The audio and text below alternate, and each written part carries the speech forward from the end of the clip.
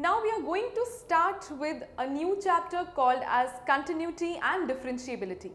In this video, we are going to see a quick recap and review of what was limits, what we studied in class 11th.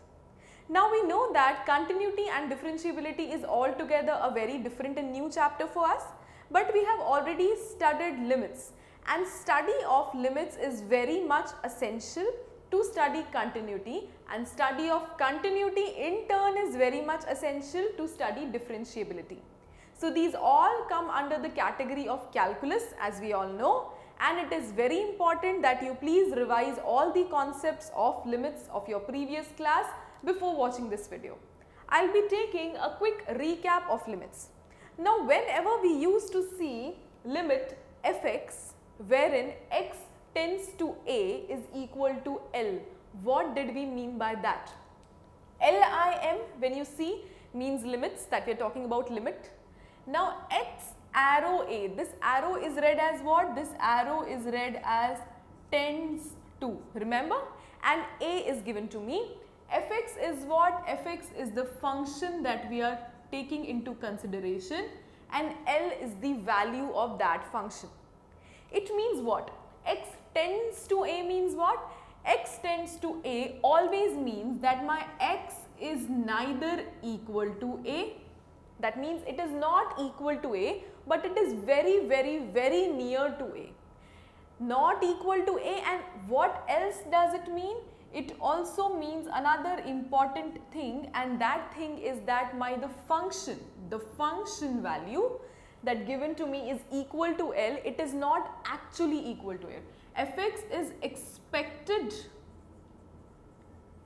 to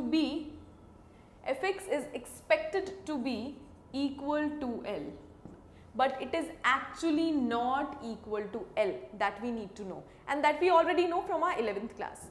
That means what? We are basically talking about A, wherein we are talking about the neighborhood of A. That means I have A somewhere here.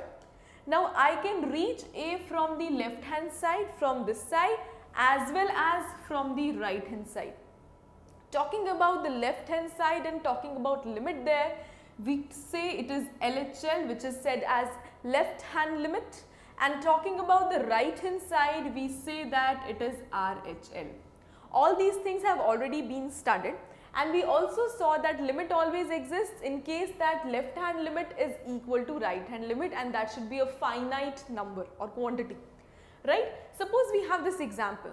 Now this example talks about fx. Fx is what? It is equal to x square minus 9 upon x minus 3. Now what is the value of function when my x is equal to 3? Suppose I talk about x being equal to 3. What happens? Fx is equal to 3 square minus 9.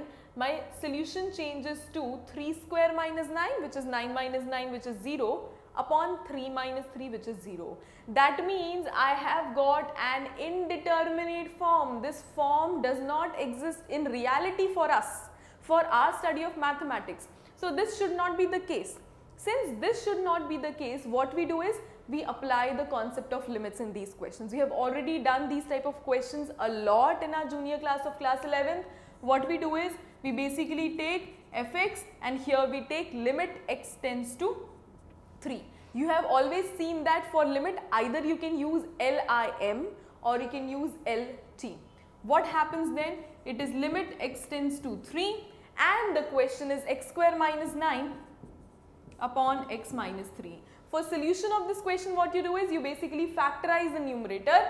It becomes limit x tends to 3, x square minus 9 can be split in the form of x plus 3 and x minus 3. Why? Because it is basically the formula of a square minus b square, which is a plus b into a minus b. So it is x plus 3, x minus 3 upon x minus 3 upon x minus 3. Some things get cancelled, and ultimately what we get is we basically get limit x tends to 3, x plus 3, put the value of 3, you get 6. Now some students think that okay, if you get 6 it's very good, it's fine, but exactly what I mean to say, and actually what I mean to say, is that fx is expected, fx is supposed and thought to be and assumed to be reaching 6 when x is expected to approach 3. So that is why it's known as the concept of limit, that the limiting value or the neighborhood actually is into consideration. If you have somewhere 3 here and you see that you can approach 3 from left hand side and right hand side, this becomes your right hand limit, this becomes your left hand limit, and just near to that, just near to 3, suppose I see a point that may be 3.00001, and just near on the left hand side it may be 2.9999 and so on. So that means when these values are also there, the function value is expected to reach 6 and not exactly equal to 6. So with this introduction and with all the previous concepts on limits of class 11th, which you will watch and study yourself, we will start in the next video with the actual topic, that is continuity.